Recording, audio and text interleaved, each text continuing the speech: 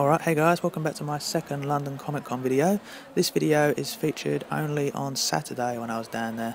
If you want to see Friday's video of London Comic Con, here is a link for that. But yeah, this was only on Saturday, the video you're watching here. And it was so much busier on Saturday, it was beyond belief. It seemed like there was double the amount of people there compared to Friday. There was parts where I could literally just not move anywhere. It was crazy, but it was a really fantastic time and I really enjoyed it down there. Managed to pick a fair bit of gear up and meet a lot of the guests. Most notably, my favourite guest meeting there was DC Douglas. If you don't know, he's the current voiceover for Albert Wesker from the Resident Evil franchise.